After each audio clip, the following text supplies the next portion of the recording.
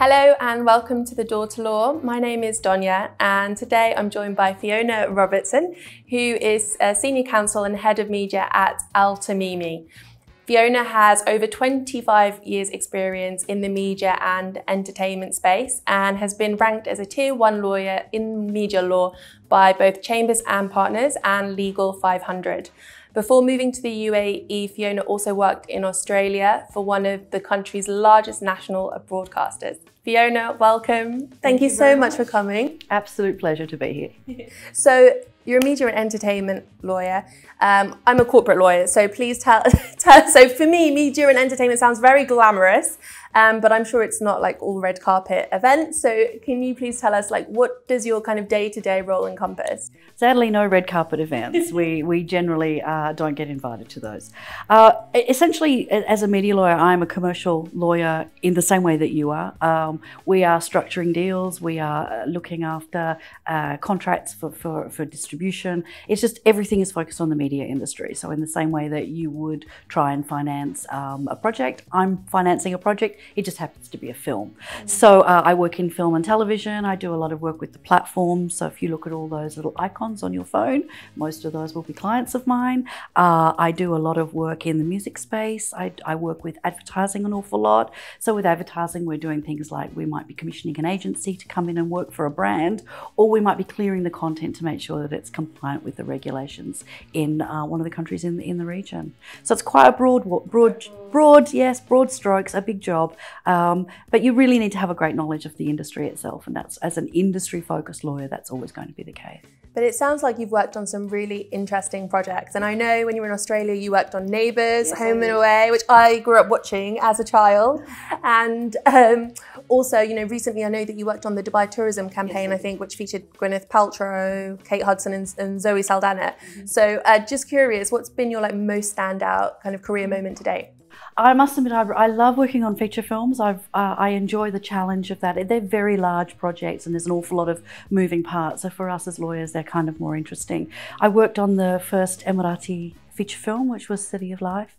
We did all of the legals for that, and that was a very big job. It was the first time that they'd made a big feature film in the region, in this country. So it was quite a complex one to pull off, and that was really enjoyable, really challenging. The crew that were making the film were just lovely. So I was dealing with people that were a pleasure to deal with as well. Going back even earlier than that, I was actually the lawyer on a show called Australia's Most Wanted, which was a true crime show. But for me, the interesting part of it was I used to sit in the studio when they were going out live, and I'd be like, yes, you can say that. No, you can't say that. Yes, you can say that. No, you can't say that. So quite a lot of power, and that was quite fun, but also really challenging, and a great work environment as well, working with journalists. So obviously, we mentioned you worked in Australia. Now, compared to Australia's media industry, the UAE media industry is relatively young. So kind of what made you decide, first of all, to come out here? And in your view, what do you think is probably most needed to develop the UAE's media industry? Interesting question. I came here because I'd done an awful lot in the Australian media industry, and as you say, it's a very mature market. So I kind of looked around and thought, I've sort of done all the things here that I think are interesting. I'd like to go somewhere where there's something new and something challenging for me as a professional. And of course, Media City had just started, and this was just before 2454 was launched. So it was right back in the very, very early days of media in the Emirates. So that to me was challenging. I knew that there was going to be a lot of things that I could add value as someone who had a lot of experience in a mature market. I think the Emirates has done really well. I mean, I've only been here for 12 years, and the growth I've seen in 12 years has been incredible. I think there's still a lot of room for more financing options for people who are in the content industry, a little bit more support for people who are trying to grow content companies, because for SMEs here, you know, it's hard to find finance. For an SME that's in content production, it's even harder because it's very hard to find an ROI for that sometimes. So, you know, that would be really nice to see more options there. I think the other thing that's really interesting in this region is that we have people from numerous languages and different cultures all in the same place. And for a content creator, that gives us more audiences that we can look at and focus on. And I think that finding more distribution outlets for people of different languages and cultures is something that we're already doing really well, and I think we could really grow on that. Yeah, absolutely. I agree with that, because I think one of the things that first struck me when I came to the UAE, when I turned on the TV, a lot of the channels do tend to be focused at Arabic speakers, and I actually do speak Arabic, so for me it's fine, but sometimes I do think, okay, but what about all of the other expats who might be wanting some more, I don't know, English? Absolutely, and I see a lot of things that are, you know, look like amazing Arabic content, but I don't understand it. I don't have the language skills to get there. I am seeing now there's Arabic content that's being subtitled in English, and I think that's a great way forward, and it's a really good communication tool for us to see as expats the country that we've chosen to live in. You know, you get a bond with a country when you see it on a screen, and I learned that weirdly from Neighbours, which was, you know, for such a small show, and it was very, you know, neighbourhood. It is exactly what it says on the tin. But Australians saw themselves on television, and that is I think a really important thing for a culture to have. You're absolutely right on that point. It does give you an insight into the country's culture. So just interested, you know, in the Middle East, what are the kind of common media entertainment issues that you come across? What is it that clients often want to know? I mean, most of my work is transactional, so I generally tend to work on contracts. But the more interesting stuff is the regulatory stuff. So it's, you know, what can I say, what can't I say? And we get a lot of that work in both content and in advertising.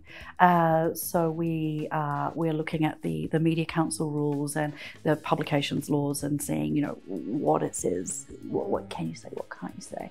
And that to me is more interesting because it's very nuanced, and it's also very reliant on what the government's views are of particular content. So you're not just looking at the bold-faced words, you're looking at the intention behind the words. What audience are they trying to address with this? Who is concerned about this the most? And how can I work within the guidelines to get the content that I want? And I find that sort of work really interesting.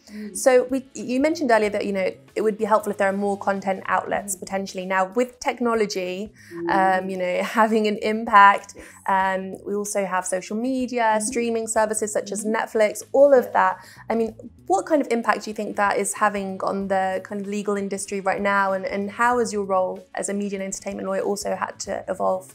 Well, the big change for us is that most of our clients are now not necessarily sitting in the Emirates. They're sitting either across the region generally, or they're overseas completely. So they might be sitting in the US or in Europe, and they're looking at this market and trying to work out how they can infiltrate and bluntly get revenue from the consumers that are sitting in this market. So what we're trying to do then is we're trying to get an understanding of what the cultural norms are here to somebody in Los Angeles or New York or in Frankfurt who has zero concept of what this region actually stands for. So what we're now doing is we're almost like cultural attaches, you know, sort of talking to people about what does this really mean in real terms, and what does an Arabic audience want to see? Because in a sense, a lot of the laws are reflective of what society wants.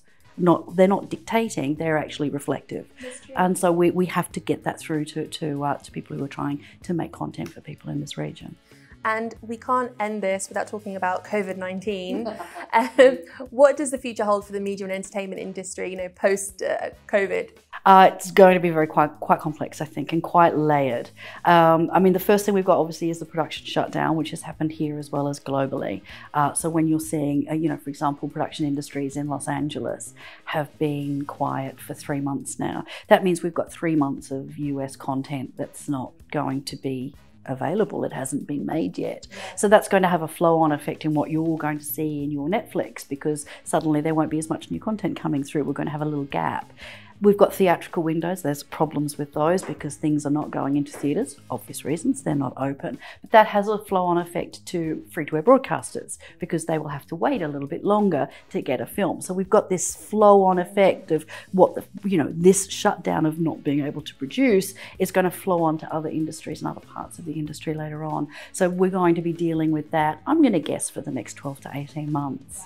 There's going to be issues, and you know, we'll deal with it, we always do. But once it settles, do you think there's going to kind of be almost like an influx of kind of new projects and people kind of getting excited? I think the interesting thing about the COVID shutdown globally was the way that people immediately went to content as their first choice of things to do, outside of obviously learning how to bake bread. We all got that done in the first month. But what we went to was our content, and what people were doing then was they were sharing recommendations for shows on Netflix or for obscure Spanish dramas, Money Heist. I watched so many of which, those. became suddenly the next big thing. And then people were recommending other Spanish dramas. So, suddenly seeing people take an interest in multilingual productions, that's fabulous for global production. And hopefully that will sustain, and we'll see a growth in people's interest in less mainstream content, which will mean more producers will be able to get work put onto Netflix and they'll be able to monetize.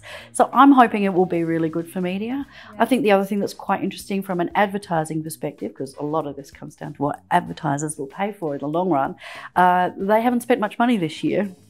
So it'll be interesting to see what happens next year as far as budgets go, and whether they'll be putting a little bit more money into things to get their brand front and centre with consumers again, having seen a drop-off in 2020. Fiona, it's been a pleasure. Thank you so much. Thank you for being interested. You're welcome. And thank you everyone for watching.